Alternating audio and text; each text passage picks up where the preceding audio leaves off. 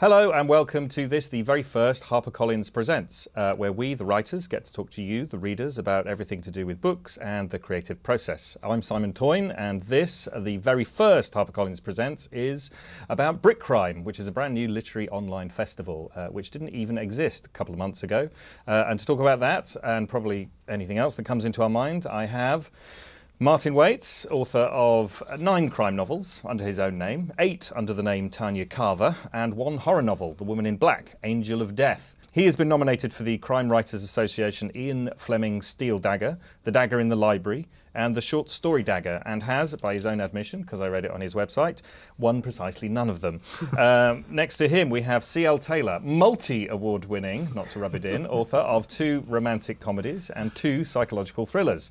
The first of which, The Accident, was one of the best-selling debuts of 2014, and the follow-up, The Lie, was a top 5 Sunday Times bestseller and topped pretty much every single e-book chart going. On the end here we have Alex Marwood, former journalist and occasional TV reviewer for The Independent, which makes me slightly worried because I used to work in television, so she's probably seen some of my work.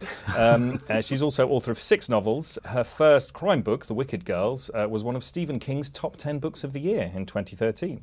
It was also shortlisted for an ITW award, and it won the Edgar, which is the Oscars, pretty much, of American crime writing. And finally we have Helen Smith, described by Booklist as gin and tonic funny, so no pressure to perform here. She is novelist, children's author, playwright, poet, Amazon bestseller, and, most recently, online literary festival organiser.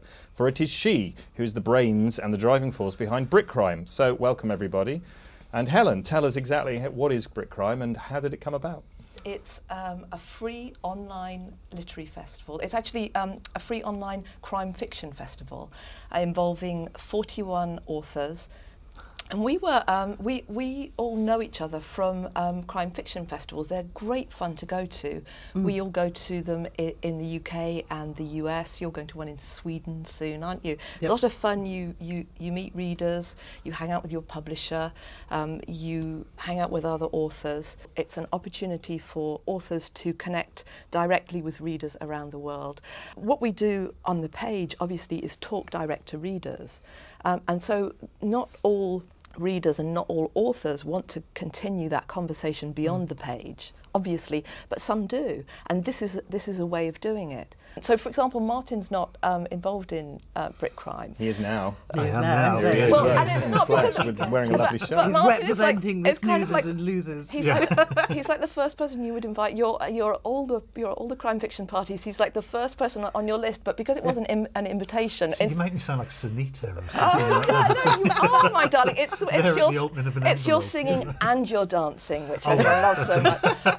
And your banana skin tops. Yeah. But as I said in the intro, I mean, you've written, what, 18 books now? Yeah. And so you've sort of, you have seen this landscape change. I mean, you know, so is it, sort of, are you kind of embracing these new kind of things, of this sort of like, you know, Well, yeah, certainly in terms of things that are author-led and social media as well.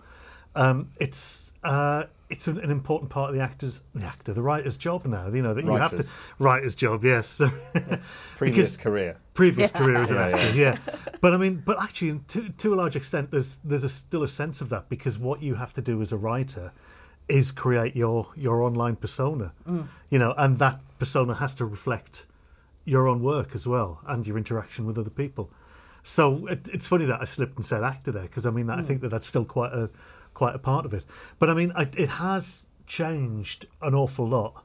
You know, I mean, I've been published nearly 20 years now, and the switch from being publisher-led, like you said, now to being author-led, where authors will get together and will do events like this one, you know, is kind of a relatively recent phenomenon, and also because it's online, it's such a lot easier. Yeah. Whereas, you know, if you try to do something like this 10 years ago, you know, you would need a space to do it in. You would need a whole infrastructure behind you. You'd have to start a year ahead just to book the spaces. So it wouldn't happen. Exactly, it wouldn't happen. And certainly not if authors were doing it. Yeah, exactly. But Callie, you're coming into this pretty. You're sort of like me. We've got 4 books, so we're the newbies here, pretty much. And it's like, and so this is sort of because when I came, it's fun because I come from TV background.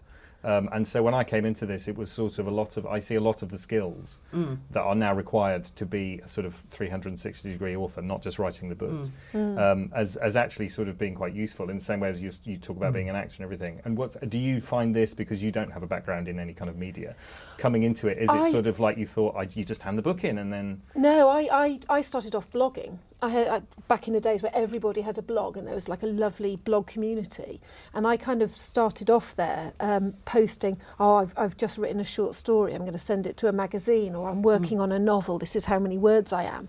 And there was like a community of us then that were all trying to get published, so we kind of supported each other, and I even blogged about, you know, when my agent took me on, and I had like, you know, for then hundreds of comments from people saying congratulations, because it was this unpublished author community all cheering on. And that was back, I think I started that back in 2006, and I've kind of retired that blog now. But it was like you said about which self you're putting forward, because that was like my chicklit self.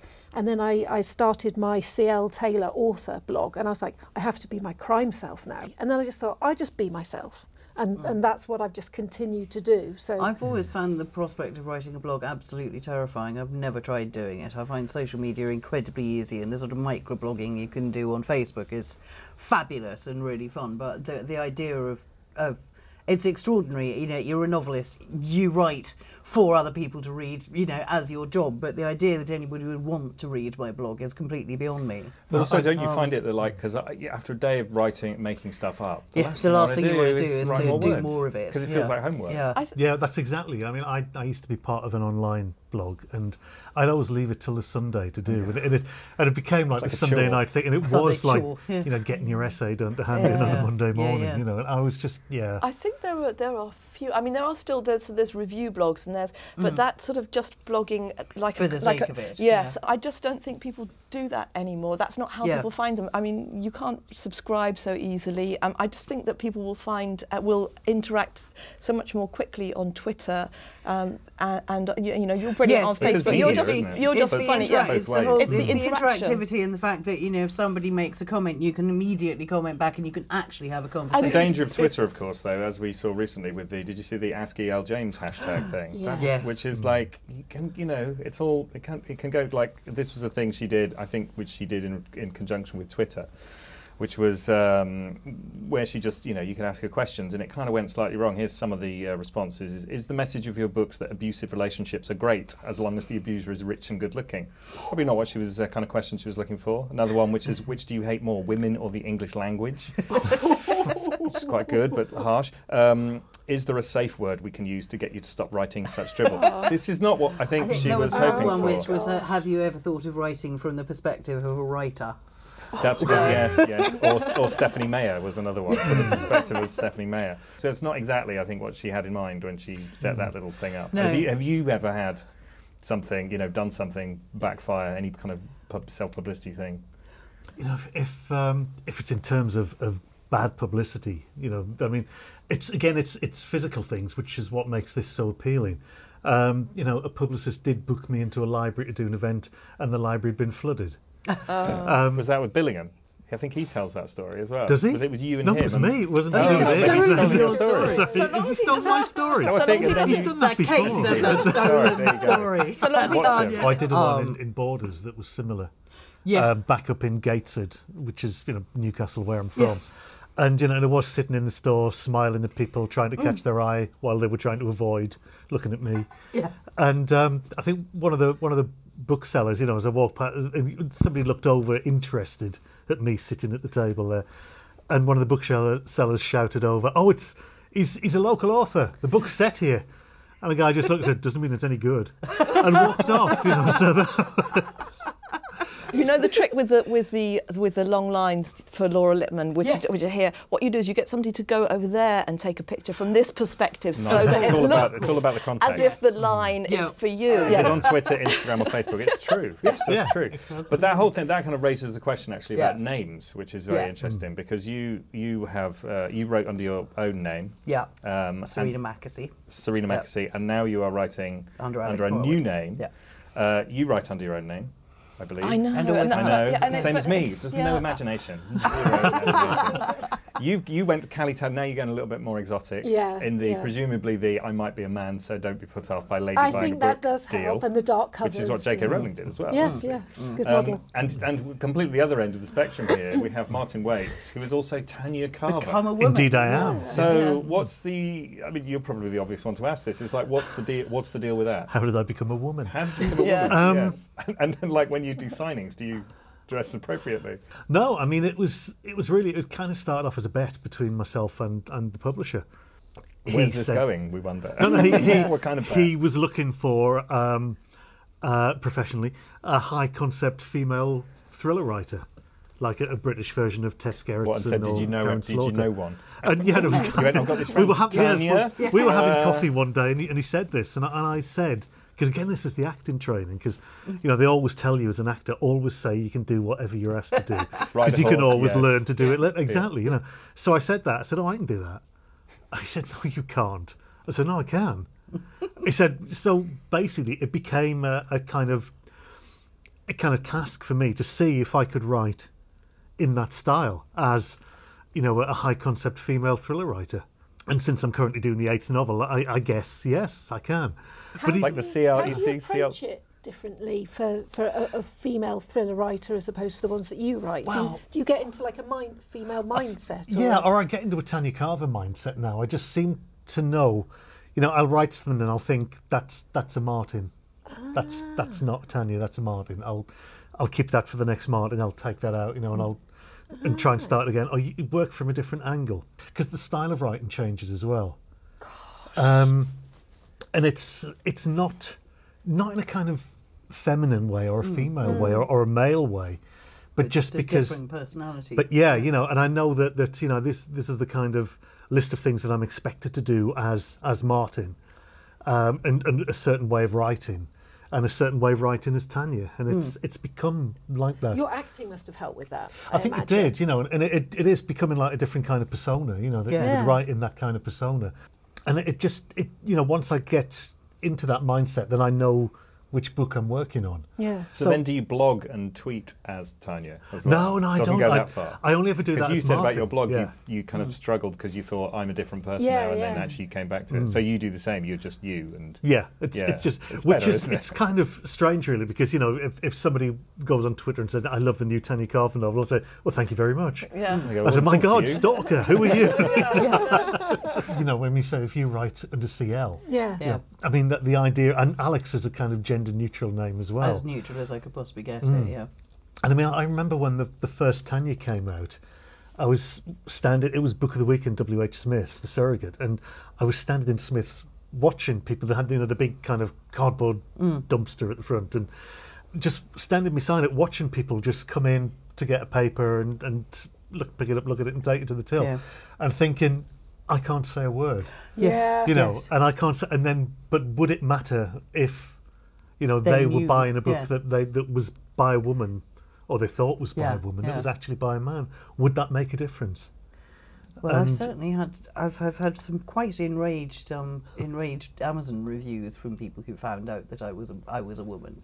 Well, I found I had been deceived. like you deliberately hoodwinked them. Yeah, absolutely. They're really angry. I got one that was so angry. It was called. It was entitled "A British Book by a Woman Writer," and he was just so angry. He didn't like books because books by women because they have too many words on the page. Well, it is an issue.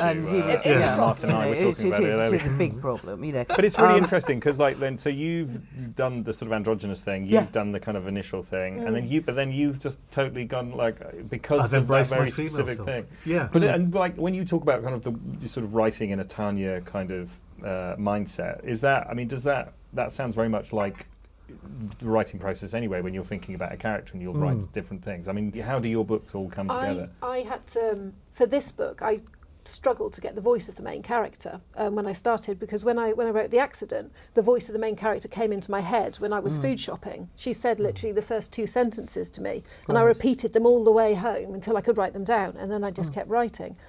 With The Lie, it was slightly different because I had a lot of characters and I had to get to know them. But this book, I was like, I need to get the voice right before I start, because it's so important, because it's about a mother whose son has disappeared.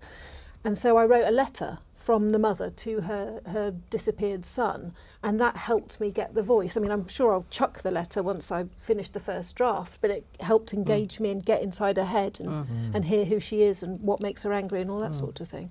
That thing of tone is really important, isn't it? When it really works, it feels like I'm actually just writing down something that's happened. Yeah. But in order to get to that stage is painful, because for the longest time you're going, this didn't happen, this didn't happen, making stuff up, this is rubbish, and whatever. And so when I was writing my first book, Sanctus, I became slightly obsessive about finding out writing processes of other writers. And of course, all I did is succeed in totally confusing myself, because everybody does it differently. You know, some so people, you're not a plotter ahead either, then? No, I do. I plot quite plot. detailed. Except the new one I didn't. I tried not to, and I ended up with like a word cloud of the first draft. But didn't you even invent a whole city where you didn't? Yeah, no, I did. I know. Yeah, I did, exactly. And that's the thing. So I had to do... Well, I did. I very sensitive. I quit my job in television and gave myself 6 months, because like you, I knew I had the discipline to sit down and write something. Whether it was any good was totally and utterly sort of up for grabs. And I thought very cleverly, I'll just do that thing of writing what you know and stick to something very close to your own experience that you don't need to research and all that kind of stuff. But then I had this idea, which was just clearly the best idea, which required me to build a whole city, because no city fitted the story. So I had to kind of make one in Anatolia, in southeastern Turkey, in the Taurus Mountains. And then, like when people review it, one of the best things they say is, "Oh, we Googled it to try and go there on holiday." And they're really thinking, so they know you've done it. You should sell tours there. But then I got a new one, and I thought, I'm going to set it in Arizona. I'm going to go there. It'll be easy. It's modern. It's fine. And then, of course, the story develops, and nowhere really quite fits it. So I ended up making up a whole town in Arizona as well. So it's obviously my thing. No, I'm afraid I make up locations all the time. It's partly just that thing of but they're characters as well, people, aren't they? Absolutely. They're very important to the whole feel of the book is the place where it's set. Absolutely. But that's the trouble, because when you do set it somewhere, that people know, they will comment. You will get those Amazon reviews. I think you'll find I did have that there's no Ofsted in Wales. That was the thing about being a writer is, I mean, I came from a similar background to you, in the sense it was like quite noisy and collegiate and sort of and pressure deadlines.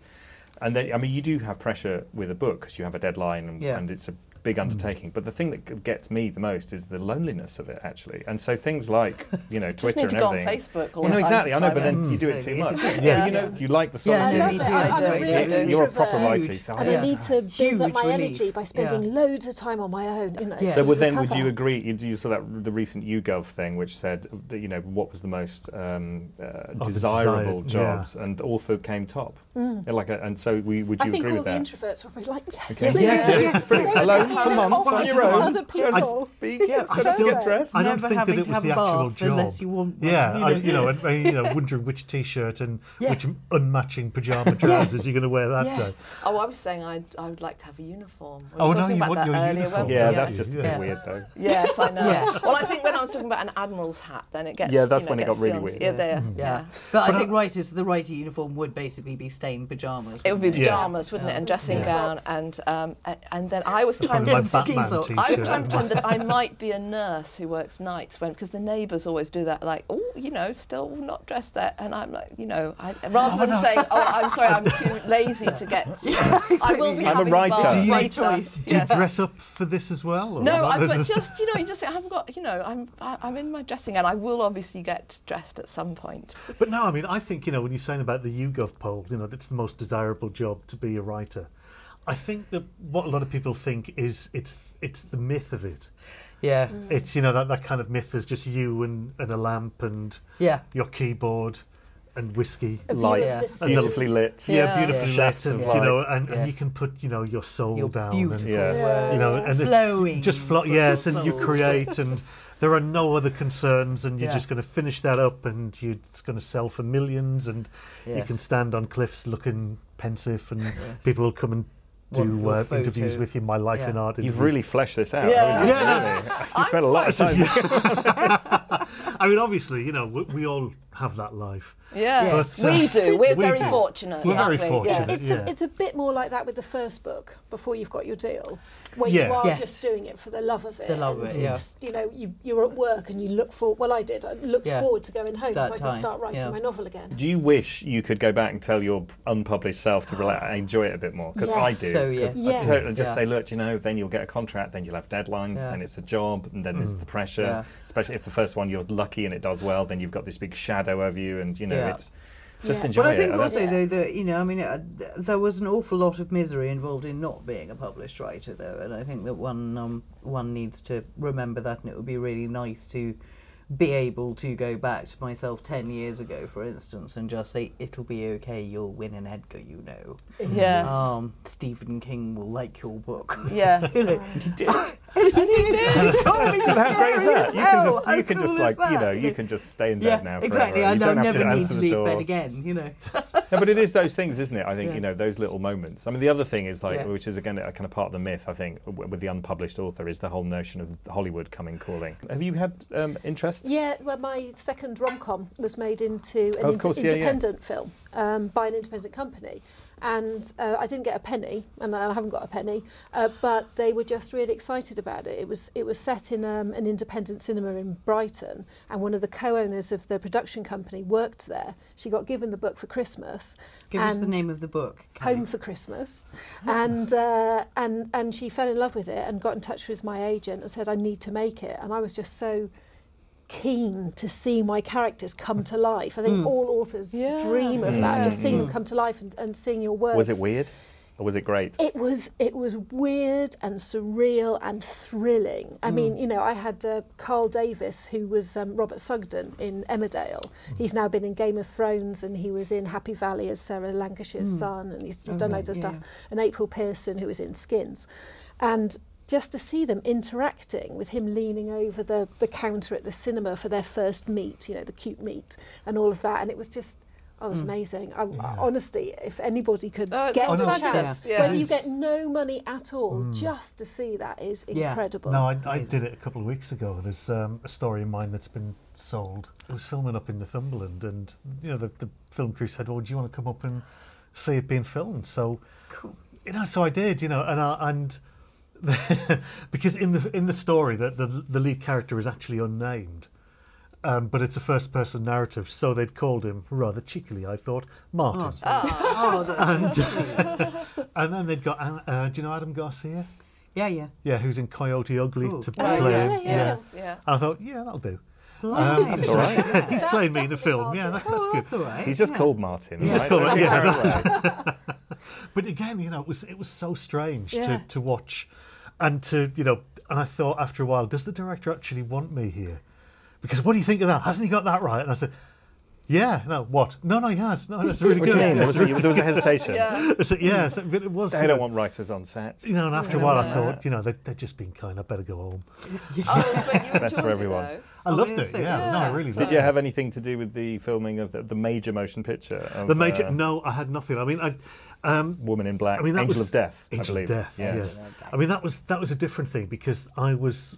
That must have been tough because that's like, I mean, big, huge book and then very successful film. The big thrill for me was, I mean, it was to do an official sequel to The Woman in Black, which, you know, I never stopped to think about. You know, when I was first asked to do it, I said yes. So would you like to think about this? No, no, that sounds great. I don't want to do it. Yeah, that's great. No. I've been Tanya, I can be Susan. Why? Well, exactly. Yeah. You know, and why not? Yeah. So Simon, that, how about you? Have you gone to film? Yeah, I got one screenplay very nearly made, but the thing with making a film, a small independent British film, is like you need about 1 million bits of money, and as Yeah, soon as yeah, one yeah. falls away, everything falls Yeah. away. So that's what happened, and it'd taken about 4 years and of like just pushing it uphill. I always wanted Yeah, to yeah. write big blockbuster stuff. I didn't Yeah. really want to write the stuff that I was writing Yeah. for Yeah. scripts anyway. So when I quit my job to try and write a book, I thought I'm going to do the big thing. I'm going to do the big blockbustery thing. Then when I had the idea, after getting rid of the small man story, ordinary man, extraordinary circumstances thing. Yeah. And I thought might as well go for it. I might as well do. Yeah, If I was going to fail, I might as well go for it. So I went for that, and I thought, oh no! And actually, everyone read it and said, oh, this is really cinematic. This is Yeah. really, Sanctus, Yeah. very cinematic, really cinematic. bit too close to Dan Brown, so I had lots of nice meetings that never came to anything, and they were always the Dan Brown thing. It's like, well, it's a bit too close to Dan Brown. We've got Dan Brown, and you know, whatever, and you haven't sold as many as Dan Brown. I was like, who has? Not yet. But then, interestingly, the new one, Solomon Creed, which isn't out yet, there is a deal. Oh, great! A very exciting deal, which I can't talk about. Oh, hurrah! congratulations. That's great. Oh yeah, the book's behind Callie somewhere there. So there is look, so Solomon. there is There Solomon. he is. See, it looks like a movie already, doesn't it? There It's you a go. nice cover. Yeah, no, it's good. Gorgeous Yeah, it's cover. HarperCollins It's is gonna be absolutely proud. beautiful. And look, it's over there next to my books as Oh, well. there you are. Yeah. Do you know? It's just above my new Tanya Carver. I'm just next to yours, marvellous. Callie, Just as well. next to isn't it? Brilliant array. Only you've got two over on there. from mine. Isn't it lovely when that happens? Isn't it? Let's take a moment to admire all of our books. Right. But there we go. But that's been. I think we're out of time. Sadly, wow. time flies really when you're fast. having fun. That's fun. It's been great. Thank you for watching. For any information on all of the authors who've taken part today, all of their links to their websites will be underneath this clip, as will a link to BritCrime, where all of the events are archived, so you can catch up with any of those.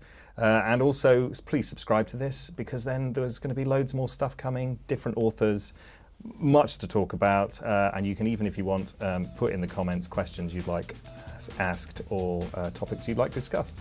This has been HarperCollins Presents. I've been Simon Toyne. Thank you for watching.